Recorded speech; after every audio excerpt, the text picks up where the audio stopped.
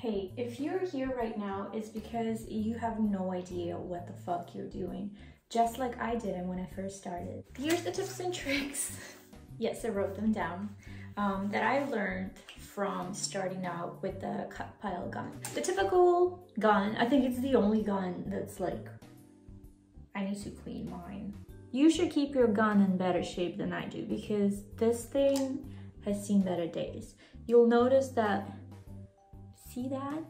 All the weird particles of yarn get stuck in there and it's just no bueno. So clean your gun. What I use to clean my gun is these little, like they're very shitty plasticky bristles on the brush, and it came with my whole dog trimmer. So this is what I use right now to trim the carpet after I finish it. And eventually I do want to get the sheep stuff because I find that it's bigger and it covers more surface, and that way you can finish your job faster. First things first is what I learned, and I learned it the hard way, is always have your gun off, because chances are you're going to forget that this thing moves, and this trigger is very, very fragile, very sensitive. So when you'll be threading your stuff, like usually when you thread the gun, I don't know, I keep saying usually, how you thread the gun is that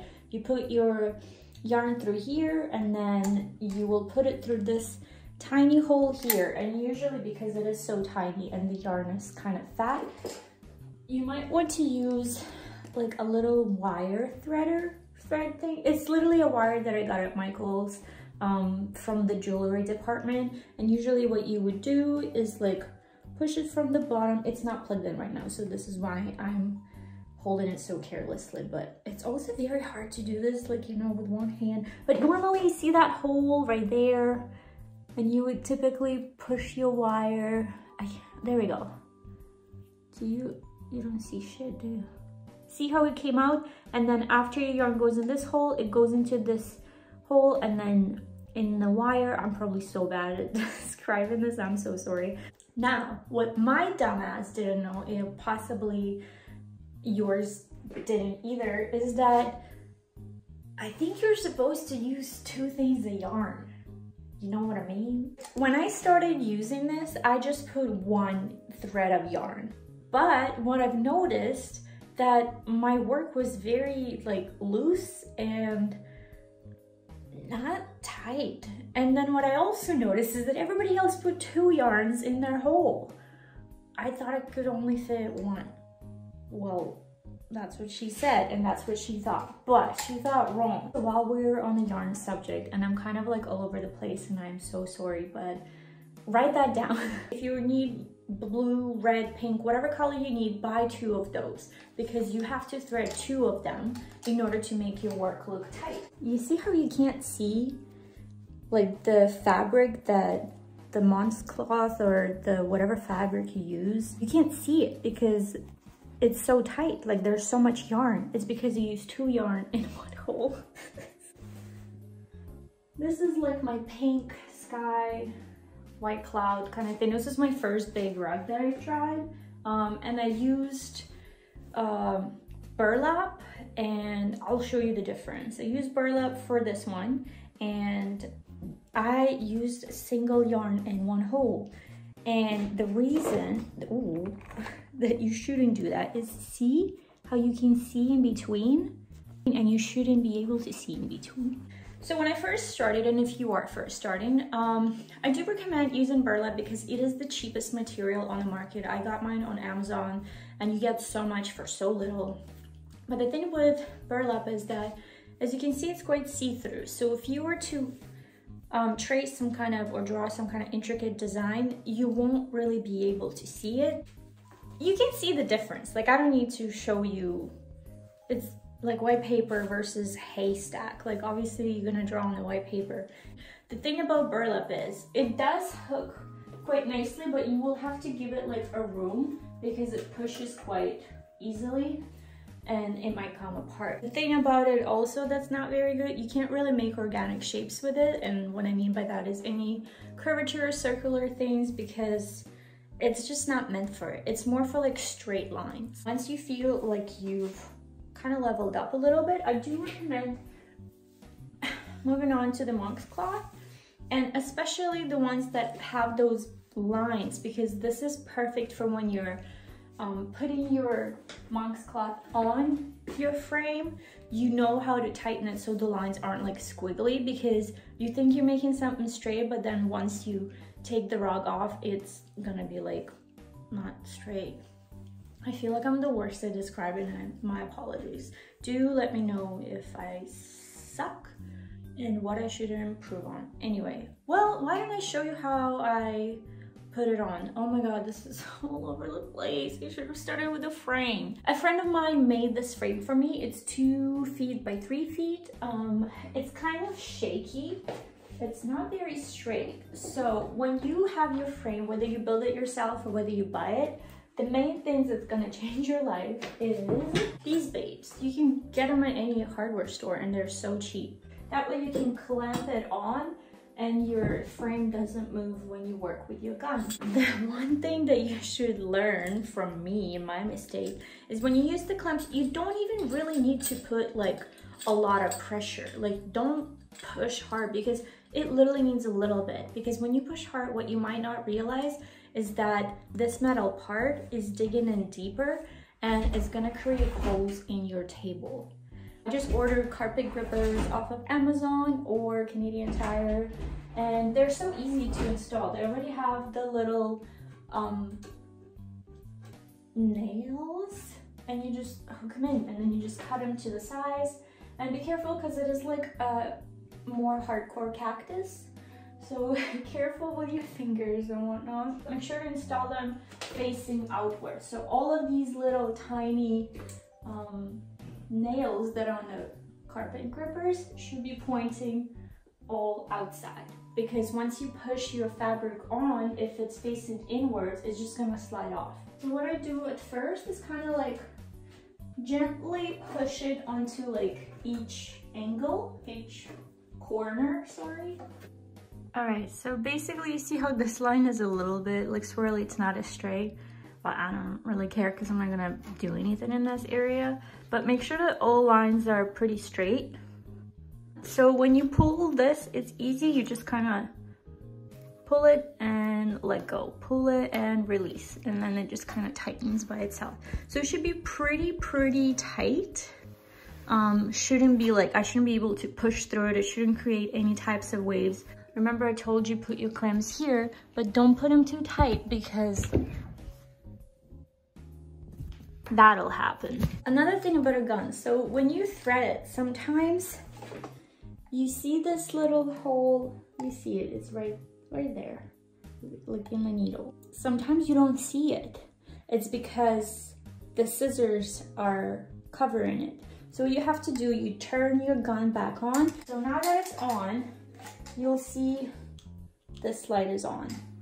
The adapter's light will also be on. So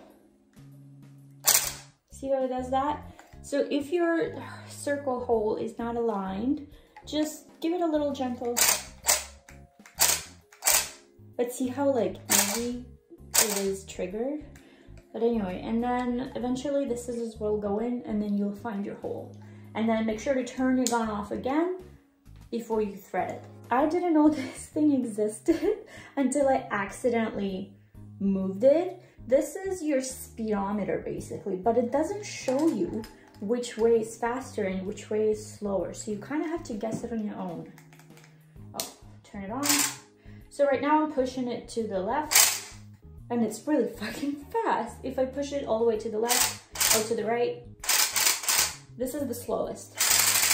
This is the slowest. And it's also very loud. So when you do use the gun, make sure you either have earplugs or you're listening to music in your headphones. What I learned is that the slowest, the speed to start off obviously with slow. Once you get more comfortable, you can enhance the speedometer. If you're working with organic shapes, it's best to start off with slow because you have more control over it. If you wanted to do just straight lines, you can go faster because that way you finish it faster. Another thing that I was struggling at first that wasn't really creating clean lines and was kind of like not cutting my yarn properly. Like the yarn would always be like, there would be a couple threads in the yarn, they're not cut.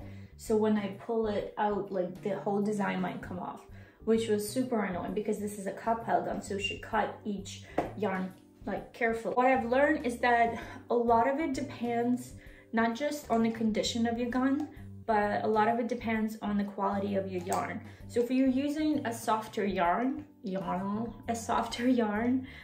it'll be harder for the scissors to cut it. But if you're using a better quality yarn and yarn that's a little bit more tough and stronger, the scissors will be able to cut it faster with no problem, and then you won't have those kind of issues. You see how this gun kind of looks like it's unfinished, like all the parts are exposed, but the reason why they're all exposed is that you can beat around with them, but don't beat around with them a lot. Basically, I did do my research when a problem happened to me, but my scissors were kind of like, they're off. The scissors are right here. You see that little tiny, that's them right here. They weren't really cutting anything, so I was like, what the frick? So then I kind of like traced the design and saw where was connected, interconnected. So I just moved some bolts around, like, because there's so many of them. It's kind of like a puzzle piece in a way. And then just moved some of them around, retightened them, and then all of a sudden they started working. So if you feel confident enough, do be around with it if it stops working, but do your research first. Now, how do you use your gun on your fabric? Easy, dummy. Just push against it and start using it. It really is quite simple. Like I said, it takes practice. Do practice on burlap first so you don't waste money on monk's cloth, because it is quite expensive, but it is better to work with in the long run. I find that burlap is easy to rip, and once you make a hole in your fabric, good luck fixing it. I mean, there are some tutorials on YouTube where people learn how to fix it, but it is so much work and it's so tedious and annoying, and I personally don't have patience for it. So for me, the design is just ruined. When you use the gun, when you press it against your frame or against your fabric, don't push too hard, because that's what will make a hole. Just do it gently enough so you have this thing touching the fabric. Get to know your gun. So first, just kind of move along with it. So this is basically how you move it and control it around, is with this. But yeah, you just push it gently, try to work with the gun, see where it goes, and then you tell it what to do. It's kind of like any relationship. First, you just like, okay, you comply, and then you let your true colors shine, you know what I mean? And then you tell the gun where to go. Whoa, that was really fast. Anyway, don't do that. Let's move on to the yarn. Yarns this is. One thing that I don't have on my frame is the yarn holder. So normally when you see these videos, people have the yarn that comes on the cone, and they put this cone on this holder, and it like glides through your gun, and then you just like, well, I don't have that. So all I have is just like straight up yarn like this with no cone or anything. And I've been meaning to get a yarn winder, but I don't even have anywhere to hold it anyway. So for now, I just do it my own thing. And my own thing is basically just kind of have to unravel the yarn. You let it fold, you take as much yarn as you want, but make sure that you're using, like I said, 2 yarns. So 2 of the same color or whatever, and then you just unravel both of them at the same time, and you make the length like this, and you drop it on the floor, and you kind of walk away. So it's like creates a little bit of a puddle of yarn, but make sure it's loose, so once it feeds through your gun, it's actually able to, like, you know, go up and not get tangled. You will know once you try. What I also learned, which was a cool trick, is that I was working on a design, and once I was fixing some stuff, I noticed that I should have put a little bit extra lines in one of the spots, but I only had a little bit of yarn left. So I didn't have 2, I had like a quarter of 1 yarn thing. So what I did is I just unraveled however much yarn I thought I needed at first, and then you just cut it, and then I'll show you actually. Pretend that this is a long yarn noodle, and you cut it as much as you think. And then in order to trick the gun into thinking that you got 2 yarns being threaded in there, you just take the 2 ends and you thread it through your gun, and then your design comes out tight and compact as if you were using 2 things of yarn. You're welcome. That was a cool trick that I learned, and honestly was a life changer, because I thought like, shit, I have to go out and buy a whole new yarn just so I could have the 2 threads. And maybe everybody else thought this way, and I'm just over here thinking I'm some kind of genius, when in reality it's like a common sense thing in the yarn community, but I just thought I'd share it anyway. Okay, now we can move on to actual middle of the design stuff. What I've learned, again, in my personal mistakes, just because you think you have this X amount of space on your frame, do not think that you're going to be able to use it all. So just because you have 2 by 3 feet or meters, whatever, it's definitely not meters, 2 by 3 feet of working space, you don't.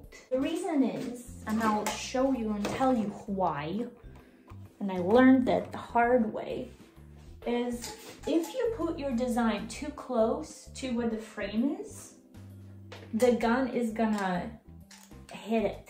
You're not gonna be able to make it, because look how bulky this thing is. So if you think you just need it to be like right here and it fits, you still have to fit this much into the frame. Don't put your design close to the frame. Leave a few inches apart. Also, if you're working on multiple designs, don't put them very close, because once you're going to be cutting them out, how are you going to cut them out if they're literally like right next to each other? You know what I mean? Because once you cut it, you have to take these inches, or glue them, sorry. You have to glue the inches at the back of your carpet, rug, whatever. So if there's none, what are you going to do? And then another thing that I also learned, sometimes well, at the beginning when you're trying to do organic shapes like clouds or literally anything circular, it might be difficult for you to do that. So there's a trick around that. For example, this is, we'll draw it together. This is my frame, and I wanted to do some clouds like this. So instead of going around like this in circles, like don't do that. So what you can do is you start off with like small line, then you make the line bigger and then smaller, depends on the shape of your cloud. It looks weird because it's just lying here, but on the other side, trust me, it's just gonna look exactly like a cloud that you drew here. And again, I stress it because I forgot it multiple times, especially when doing portraits or writing especially actually. Flip your design. When you print your design or when you make your design, flip it, because when you use a projector to project it onto your canvas, your material, you're working backwards. So sometimes I would work on a portrait, and then when I turn it around and I'm like, this doesn't look like that person. And then I realize it's because most of us are not models and don't have symmetrical faces. Another thing that I was going to say is when you're working your designs, if you do outlines, do outlines first. Just do outlines all the time. It's so much easier. You kind of create a coloring book, but with your gun and your yarn.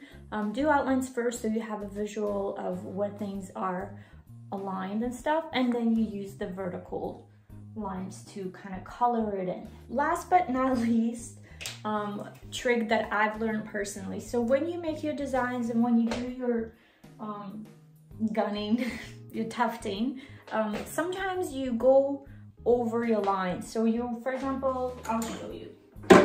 You might not be able to see it on here because these colors are kind of dark, but you see how for the most part it's a clean line, but it didn't look like that at the beginning. You will have to go around and fix your shit. So basically, I don't know if you'll be able to see here because the colors are both dark, but you see how like the purple is in the green here and here as well. Like it's not like the purple just goes over to the green, because sometimes you just your gun just takes off and lives a life of its own on the cloth. So when that shit happens, and it will, don't stress, it's totally fine. Continue with working with your design.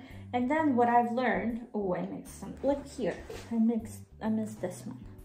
Like, see, like what the hell is that? So what I do, I don't know how I came up with that. And again, hopefully this isn't like a common thing in the tufting community. Hopefully it's something I came up with it because I like my praise. Tweezers.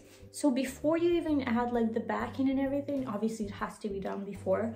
It's too late now, but while the rug is still being made, you just tweeze out the extras. This to me is so fun. Like, I just listen to my podcast or my murder mystery or my music, and I just pluck away for hours, and it's so satisfying. Like, it's very satisfying. That's how I fix my lines and make them cleaner.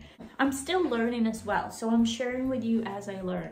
And clearly this looks like a freaking 5th grader drew it, but like, this is very clean. I'm proud of this side. The reason why is because, like I said, this is when I learned it.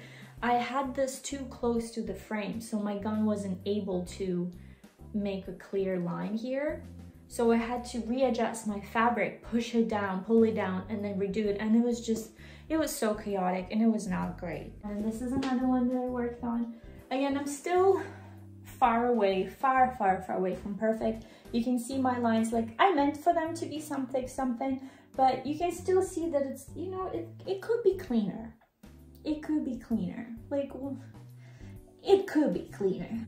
It represents how I feel about tufting and how you will feel about tufting at the beginning as well. And then for the backing, I just use felt. I buy a bunch of felt on Amazon, very cheap. There's a lot of, like, you get so many yards in one order, and Amazon Prime, I mean, it delivers to you like right away. I usually look for the ones that are Amazon Prime. I'm a hermit. I don't like to go out into the people world and talk to them and go to actual stores and buy things and touch them and look at everyone, make small talks. That's not for me. So I like to do everything from the comfort of my own home with my cats.